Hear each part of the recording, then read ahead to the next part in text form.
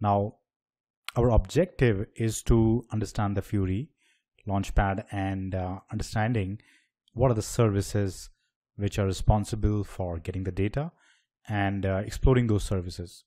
So what we are going to do now, so we will be just following a simple procedure to explore it, which I have written down so you don't get really confused in between.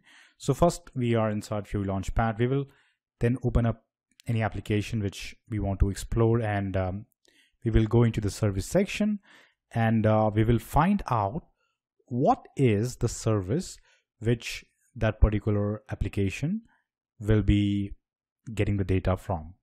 Once we get the name of the service, we will be trying to find the model provider class and data provider class of that particular service.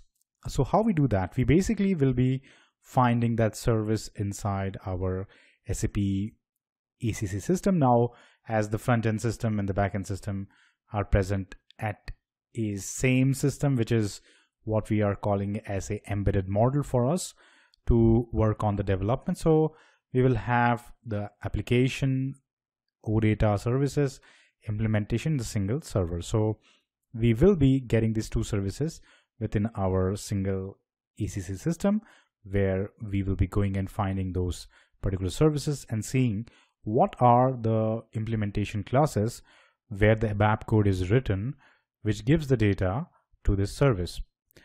Then we find what is the project.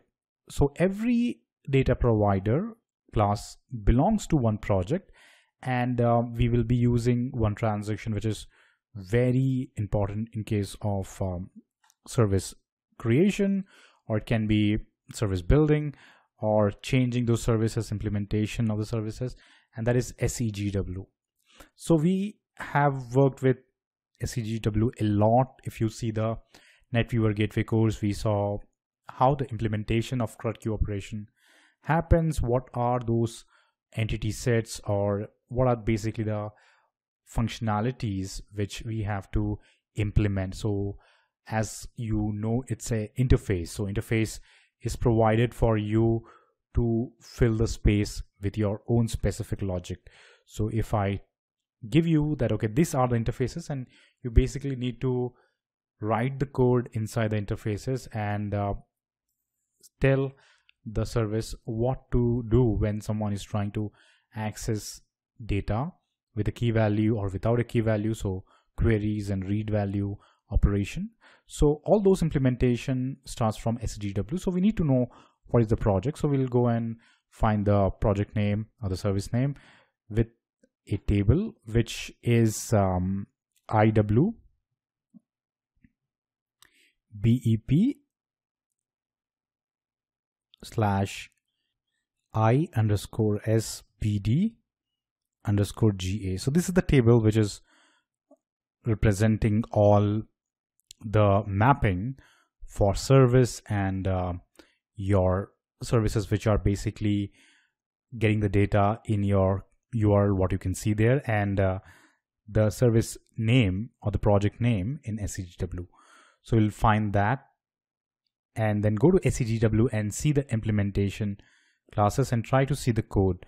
So this will be the total flow, and we are going to do it in our system. So let's get started and perform the activity, starting with our Fiori Launchpad. So what I'm going to do is I'm going to go inside the system, and I can basically go and start the launch of Fiori Launchpad. The T code is /UI2/FLP. So you can also do it here, /UI2/FLP, and it will basically start your Fiori Launchpad. So what I will do here is I will start my Fiori Launchpad with the T code. Here I have also there in easy access, but what I'm going to do is UI2/FLP and launch it. So I will be launching it the default browser of my computer, which is going to be Internet Explorer. If you want to open this in some other browser, then you can do it. It seems like that is not launching. Let's try to run this again. And yeah, it's just about to start. So I'm going to copy this URL, and I'm going to come back, and basically here you can see the Launchpad itself, but I can just paste it here in my Chrome because I need to use my development tool to understand what is the service for the application. So now our objective is to select one particular application. So let's try to select this EPM application, approval or purchase order. You can select any application.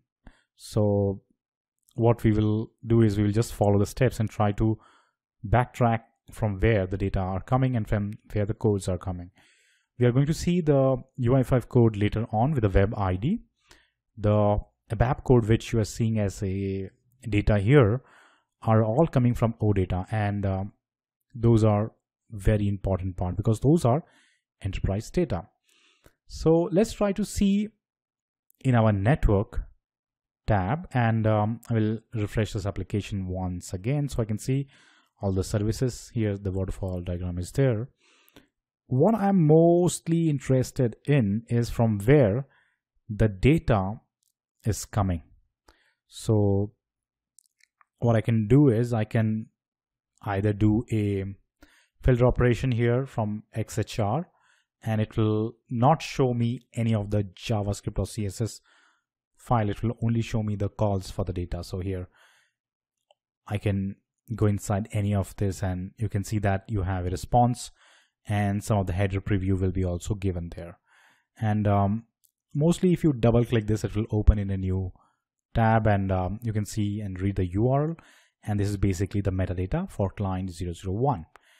Now this is the service name, and let's try to see and find some more data where we are getting the actual data for the application. Here we have some error, and I will be also mentioning that okay, how can you find the error logs and all, but for now we are just trying to find a service which we get data for our application. So we have got one, and here as you can read, after prefix SAP OPU oData SAP, and this is basically the service name. And what I'm going to do is I'm going to check if I can get some other service name also.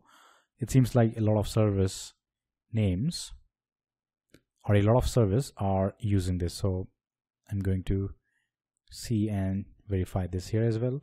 So let's copy this SAP MRA underscore PO underscore APV. So we have a metadata here as well, and you can see just what are the properties this service returns, and you can see that it gives you purchase order and purchase order item. So you can also basically format this in JSON value, so much easier to read. So all the tags are gone now. I'm using JSON beautifier Google Chrome plugin, which is making the beautification of the JSON.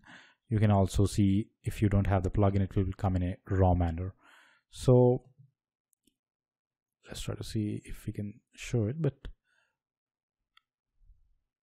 so it will come in a raw manner. So what you're basically getting from this service is purchase order and purchase order item, and those are what you're getting.